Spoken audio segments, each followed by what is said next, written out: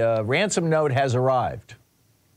The House Freedom Caucus published a letter yesterday afternoon, threatening a government shutdown. Keep in mind, the government runs out of money. Half the government runs out of money on March 1st. You know, what's that, a week and a half from now, more or less? About a week from now.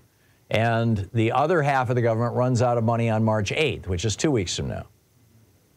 So now the Freedom Caucus, I call them the Cokehead Caucus because they, for so many years have lived on money from the Koch brothers.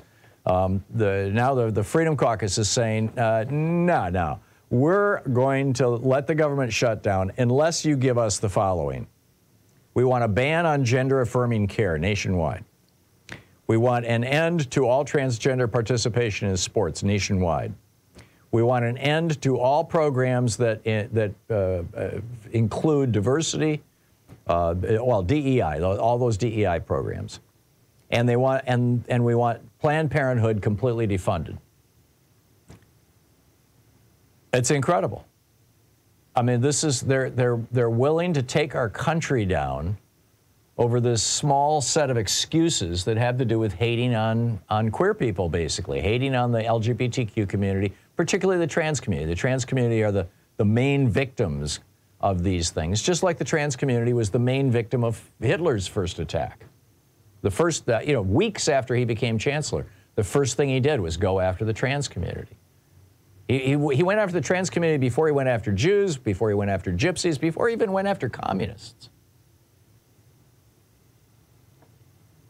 Republicans state that unless these policies are included, quote, the probability that the appropriations bill will be supported by even a majority of Republicans is low.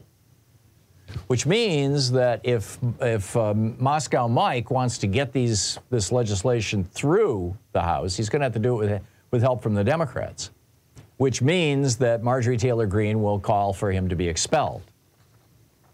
On the other hand, if they can shut the government down for a couple of weeks, they might be able to enforce a recession. Sean noticed the price of gas went up 20 cents a gallon overnight last night.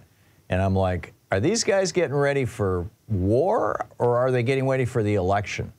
You'll notice that the big oil companies in the United States, the largest refinery in the United States now is owned by Saudi Arabia, the largest gas refinery.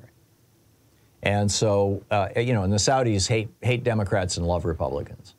And, because they're authoritarians. They don't believe in democracy either. And of course, Russia. Russia doesn't control our oil supply, but they're big players internationally.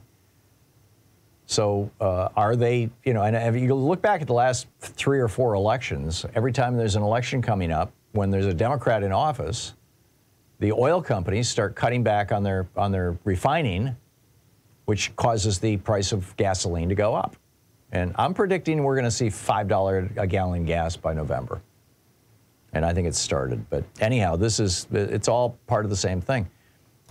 These insurance coverage for trans people, restrictions on DEI, even the defunding of children's hospitals is in their crosshairs. These provisions are found in funding bills for the Food and Drug Administration, the Department of Health and Human Services, the military, and the Department of Veterans Affairs, among others. Representative Dan Crenshaw said that the bills are, quote, the hill we will die on. He hates trans people that much. In 2023, Republicans refused to move forward with any other bills unless they could pass a ban on gender-affirming care. That was a 3-month-long filibuster. It's one of the reasons nothing has gotten done in the year and a half that Republicans have controlled the House of Representatives. Will Democrats go along with this? Well, so far they're saying no. We're not going to compromise. Ain't going to happen.